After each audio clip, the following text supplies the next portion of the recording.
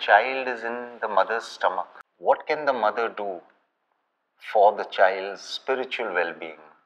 The very first thing that the mother should be careful about is no negative thought or feeling enters her mind.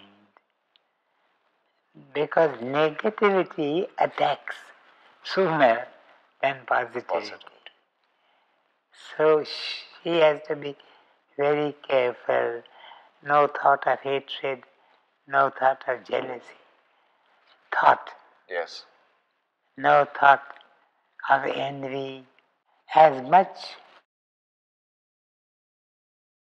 of spiritual thinking, listening, singing that she can do is going to affect the child.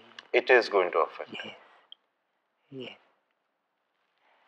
Because now the life to be born is a part of the mother.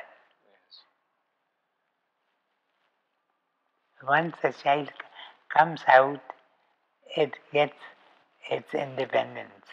But now it is subject to, it is becoming a part of the whole. So she has to be very careful. Which means a mother has the power to enhance the child's spirituality when the child is in the womb. Not the father. Not the father, the mother. But the the mother. Yes. Yes. We read of Queen Madlasa. When the child, I think 6 or 7 children were born to her. But while the child was in the mother's womb,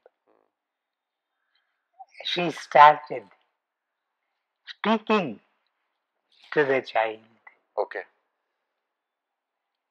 telling her that don't forget that the world in which you are coming is a transitory world and a world of temptations.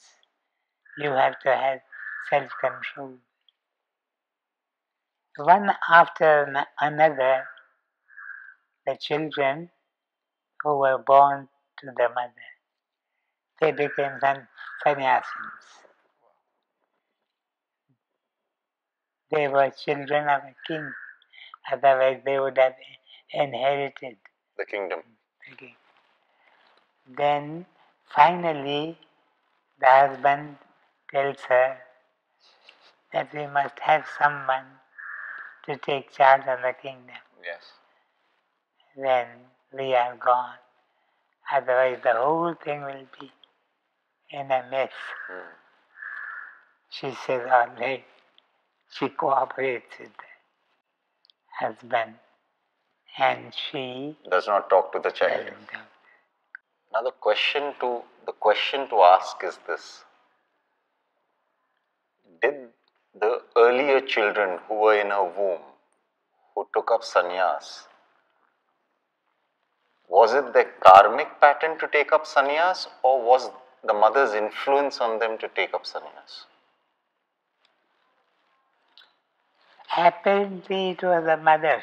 It was the mother's influence. Yes. It was the mother's influence. But why they came to that mother? Maybe karmic. Maybe karmic. May. Yes. But apparently it was the mother's. It was the mother's influence.